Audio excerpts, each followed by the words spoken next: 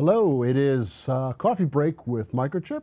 Time to take a few minutes out of your otherwise busy day and investigate a trending topic or an idea of interest that might make a difference in your next design. I'd like to welcome everybody back, all our longtime viewers back. It's always great to have you with us.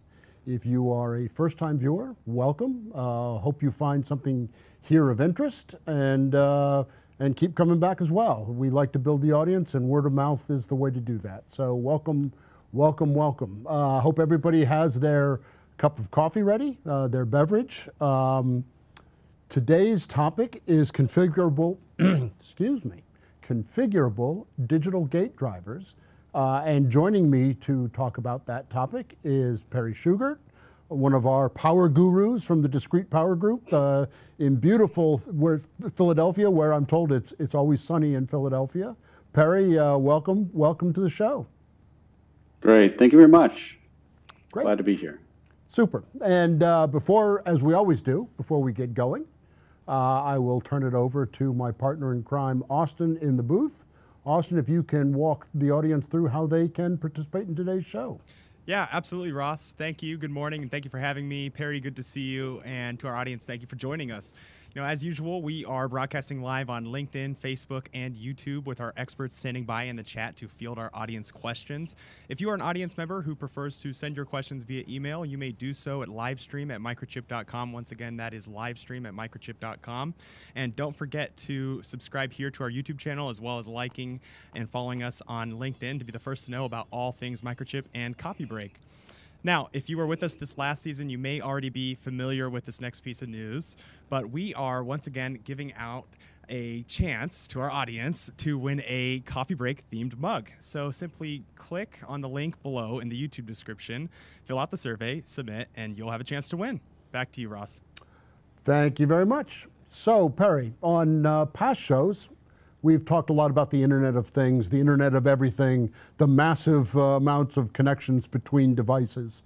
But there's another Internet of Things, or another massive amount of connections that's going on in an area that is not talked about as much, but probably should be, and that's power. Can you sort of walk us through what that looks like and how we address that? Yeah, I mean, we're really seeing the electrification of everything. It's very similar to the Internet of Things, where everything's connected digitally, but now we're seeing this happen in power.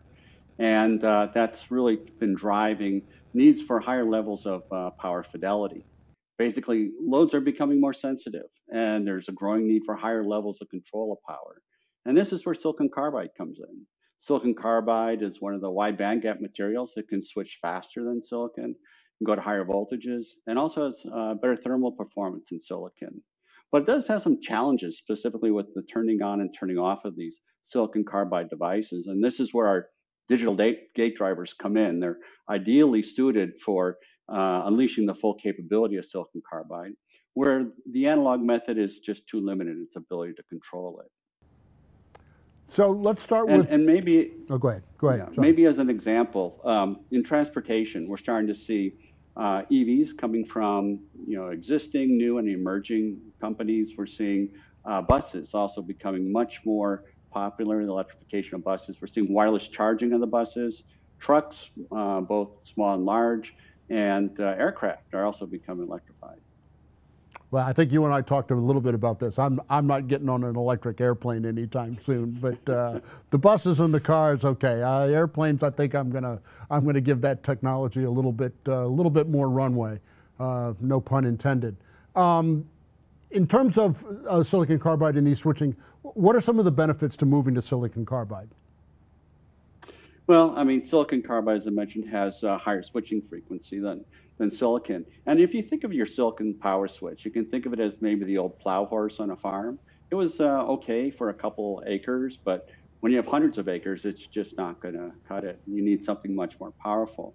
And that's where silicon carbide comes in. So silicon carbide is able to switch at a much higher frequency, which gives you one, better control. Also, it can shrink down in size, and it gives you better efficiency.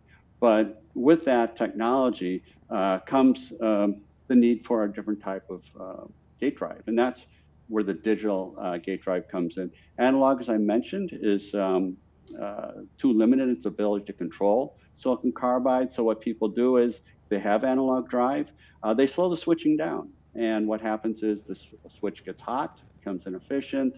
You may have to add some filters. So basically, you've diluted the performance of silicon carbide, and you've added extra cost and size to your system.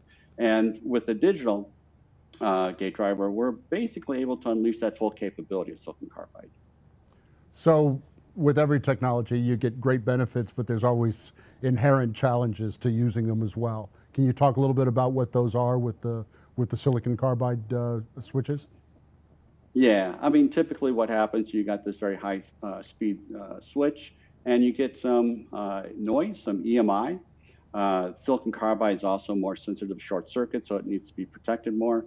With this high speed switching, you do see some over voltage situations, you have ringing and overheating.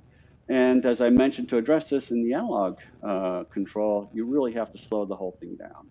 With digital, it's different. We're able to use our augmented switching as a way of addressing these without sacrificing the performance. So what does that look like if I were to draw this out in a waveform? What would that look like? I know all the engineers like to we all like to look at waveforms. Yeah, so I'll keep it simple. So in a silicon switch, basically you're turning on and off. And there's a slope or a turn on time that's set by a gate resistor. And so you can think of this method of turning on, turning off as similar to driving a go-kart, where you're basically got your foot on the accelerator full or you got your foot on the brakes full. There's no where in between. So imagine driving to work that way. It's just not feasible. And with our generation 1 digital gate driver, we added augmented switching to the turnoff. So what happens is we give you another level. So you have two levels of turnoff. And you can configure that level to the voltage and time duration you want, depending on what are the specific needs of your application. And you can do this by using our intelligent configuration tools, basically an HMI that allows you to go in and set those voltages, set the duration. And then as you evolve your system, typically there's always some fine tuning. And if I look at, the analog method, fine tuning means I have to unsolder a resistor from the board, which is your gate resistor, solder a new one in, and retest. With us, it's more of a key click, and you've already reconfigured. So in our Gen 1, we also added an extra level in turnoff. So what that does is it really allows you to have that safe landing of the switch, such that, as I mentioned, silicon carbide is more sensitive to short circuit conditions. Typically in the analog drive, you can see at the top, it's just a linear slope. This way you can bring it down gradually and give it that soft landing. In our Gen 2, basically we added augmented switching on the turn on. So you have two levels of turn on. We added another level on turn off. So you have three levels, all configurable. And then under short circuit condition, we added another level again, giving you that softer turn off. And the idea here is that with this augmented switching, you literally can unleash the full capability of silicon carbide versus the analog, which is basically diluting some of the performance to accommodate those challenges. So you mentioned the tool that we offer that makes these things a little easier to implement. Power in itself is always a challenge, and this, especially for inexperienced designers or people not familiar with silicon carbide, could be a little bit of a daunting design challenge. What do we offer for them, and how does that all work? Yeah, I mean, it's a great question, because when you look at the analog method, typically you have to design a board, lay out the board, test the board, realize you've got EMI or noise-related coupling problems, you relay out again, then you go test. So we replaced all that. So what you see here is one of our developer kits. This one, we call it the ASDAC Plus, actually includes our 6 SPLI low inductance silicon carbide power module. And we have an interface board. You can see that red board there. That basically connects the gate driver core, which is the green board on top, to the power module. And next to it, you can see our ICT, which is our intelligent configuration tool. And the idea is you can go in, you decide what module you're doing. We have a catalog of modules that we've already optimized. You download that profile. If that's the way you want to go, you can load it right into your gate driver. If you need to optimize, basically you can do it by adding in data. You can change your voltages numerically, or we have a graphical interface where you can go in and literally grab the waveform and change the voltage duration with just your mouse, and then download it into our controller. So the ability to configure your gate drive is really shortened. This happens because once you develop your power converter, sometimes you need to hook up other things to it for a power system, and you have to reconfigure the gate driver depending on the parasitics and inductance of the load. So this allows you to do that fine tuning very quickly. And if you look at, let's say, starting a new design from scratch, we're looking at savings up to 6 months. And when you think of a development time for a power converter power system being 14 months to 2 years, and we're taking 6 months off the critical path, basically that's starting your whole revenue stream sooner. So we're talking not only better performance, but we're talking an ease of design that just gets you to market much, much faster. So that sounds like the right combination for what customers are looking for. So that's great. So, all right. Yeah. Well, thanks for that quick tour. I think we will turn it to Austin in the booth to see if we have any questions from the field. Absolutely. Thank you very much, Ross. We certainly do have a question. The first question is going to come by way of email, and that is going to read, how easy is it to transition my design from one silicon carbide module manufacturer to another? That's a great question. I mean, we're all seeing lead times go out, and especially with power systems, as I mentioned, switching or configuring your power converter for a module is not trivial. But we basically characterize all the modules out there, whether it's ours or somebody else's, and you can download the profile such that, let's say you're using a vendor X's module, you can't get it. You see there's a Microchip module available. Basically, you get the Microchip module, you go into your gate driver ICT program, you download that profile, and basically it's already configured. You can always do any adjustments from there, but this really shortens the ability, or shortens the time and the effort needed to look at how do I bring on another module into my system. Well, thank you very much, Perry. Another question here coming by way of email is, are our digital gate drivers available for 1700 volt switches? Yes, so we have two types of digital gate driver cores. One's a 1200 volt core, the other one's a 1700 volt core. Okay, we're moving through them pretty quickly. And to our audience, remember, go ahead and leave our questions in the chat. We'll make sure to answer you as quick as possible. I know we do have one or two more here via email, Perry. I think, so we'll jump over to email. How do you configure the augmented switching settings?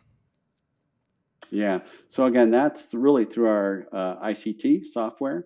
You can go in there, you can change your voltages, you can change the duration of all your steps. Again, this is much easier to do than going into the analog design, which requires you to literally take off resistors, put new resistors on the board, which is also quite time consuming, and then retest. So with our ICT, it makes it much easier. Okay, Perry. Well, thank you so much for taking the time to answer some of our audience questions today. And to our audience, if we didn't have a chance to get back to you, make sure to send those questions via email at livestream@microchip.com. Once again, that's livestream@microchip.com. And make sure to check out our description below for some handy-dandy links. We'll go ahead and link to not only our survey, which we want to remind our audience to take part in, but also any relative silicon carbide related links. So make sure to check that out. And then also one last reminder here, our good friend Maggie Ford here at Microchip asked me to say that we are hiring many positions here across the organization, so make sure to join our winning team and search for an opportunity if it applies to you. That's all from me, and back to you, Ross. Before I wrap up, I do want to point out that we all did get the memo today on the attire. I think this is the first time that we've had everybody in exactly the same thing. That wasn't actually wasn't planned, but we'll take credit for it anyway. So everybody's looking sharp today. So, all right. So that wraps up today's episode. This is episode 3 of season 5. For those of you keeping score at home, you can go find this episode and others on our website, microchip.com/coffeebreak.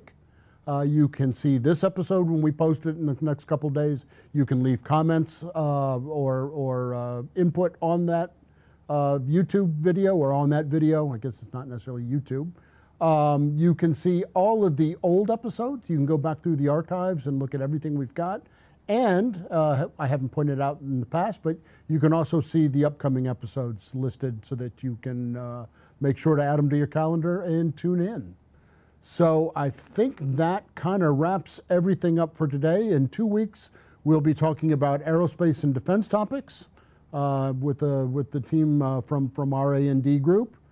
So tune in for that one, and I guess that just leaves us to say all of our thank yous. So thank you to Perry for joining us. Appreciate your time. Thank you. Thanks to Sean and David for the production. Thanks to Austin in the booth. Thanks to Claudia, our producer and our keeps everything moving. And most of all, thank you to our audience, because without you, we've got nothing.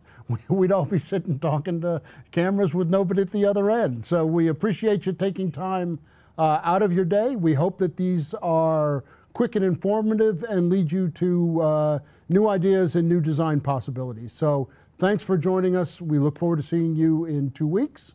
And until then, stay happy, stay healthy, stay productive, stay curious, and keep learning. Thanks so much.